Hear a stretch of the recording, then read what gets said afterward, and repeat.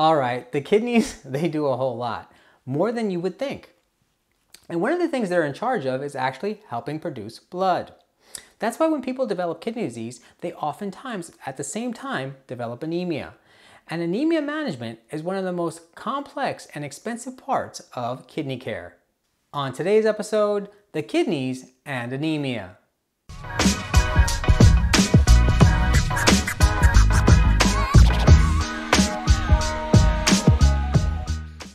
What's up, San Antonio and world? I'm Dr. Qasim Butt and I'm a kidney doctor. And I'm here to break down health in a simple way. Now do me a favor, hit up that like, share, and subscribe button. It'll really help me out.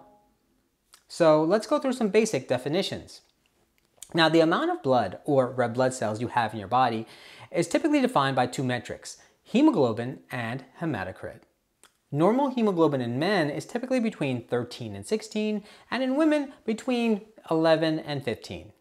Normal hematocrit in men is between 44% and 50%, and normal hematocrit in women is typically between 36% and 44%. When hemoglobin or hematocrit fall below these normal ranges, it's said that you are anemic or have anemia, meaning a low blood count.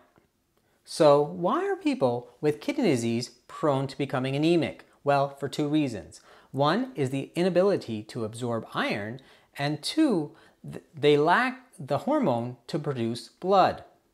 As kidney disease progresses or gets worse, typically when you're kidney disease stage 4, 5, or if you're on dialysis, you lose the ability to do both of those. Let me put it this way. If I myself were to eat, say, iron-rich foods like red meat or spinach, I would absorb that iron directly from the food into my bloodstream, no problem. But people with late-stage kidney disease lose this ability. They can't do it. Even taking oral iron supplements won't work that well. Oftentimes, people with late-stage kidney disease require IV iron. That's right, liquefied iron that goes in a needle directly into your vein. So the other issue is that the kidneys actually secrete a hormone that helps you make blood. It's called erythropoietin. Now, as the kidney disease progresses or gets worse, your kidney's ability to produce this hormone goes down as well. So when people are in late-stage kidney disease or on dialysis, they actually require shots of these hormones called ESAs, erythropoietin stimulating agents.